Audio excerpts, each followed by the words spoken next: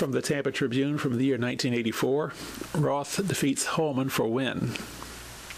Mark Roth, Spring Lake Heights, New Jersey, all but sealed PBA Player of the Year honors Saturday when he defeated close friend Marshall Holman 194 to 177 to win the $150,000 Angle Touring Players Championship.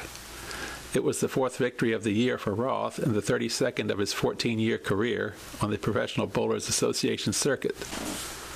The $27,000 first prize also gave Roth the 1984 earnings title with $158,712, second highest in PBA history.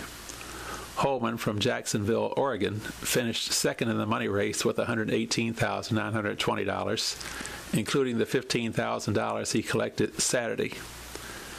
Pete Weber from St. Louis, another contender for Player of the Year honors, going into the championship round, finished third, followed by Dale Eagle of Chicago and Ricky Sajek from Tamarack, Florida. Holman defeated Weber 206 to 204 in the semifinal contest. Earlier, Weber had eliminated Sajek 230 to 215 and Eagle 200 to 167. In the finale, Roth, 33 years old, took command late in the game when he rolled strikes in the 7th and 8th frames, the only double in the match.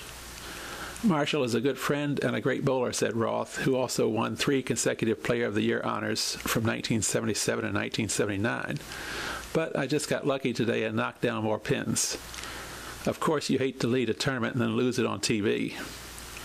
Weber, who earned $9,000 for third, finished the year number 3 on the money list with $115,735. Eagle collected $7,000 for fourth, and Sajek, a 2-time winner this year, $6,000 for fifth. Sajek finished the year 6th on the money list with $103,455.